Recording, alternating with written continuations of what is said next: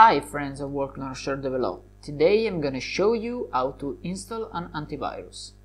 If you have any question, you can contact us on the comment box below or you can find us on Facebook. Stay tuned. Before starting, let's clarify what is a computer virus.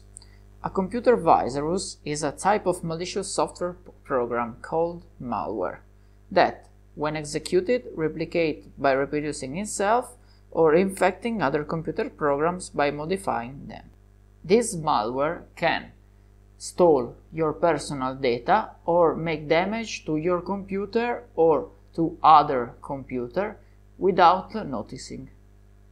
To prevent that our computer will be infected by a virus, we need a program that is called antivirus.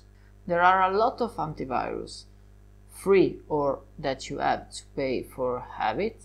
In our case, we will use Avira, that is a free antivirus.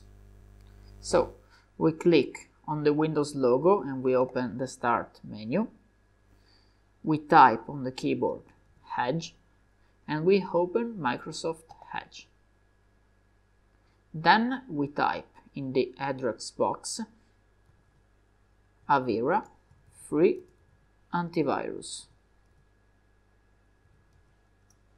We press return on the keyboard and we click on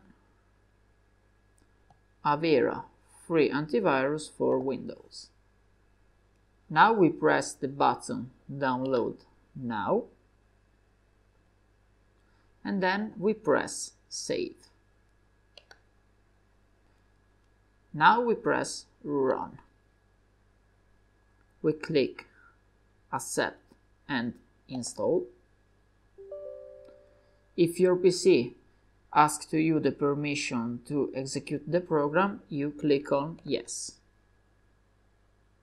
Okay, now we have this program that is called Avira Connect that is downloading the antivirus. Depending on our internet connection, it took a lot or very few time.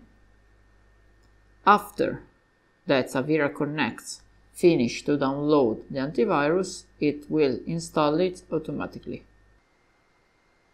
Okay, now you have only to restart your computer and all it's done.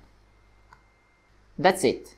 If you have any question, you can write us on the comment box down below or you can find us on our Facebook page. In the video description there is also a link of a post of our website where you can find all these operations.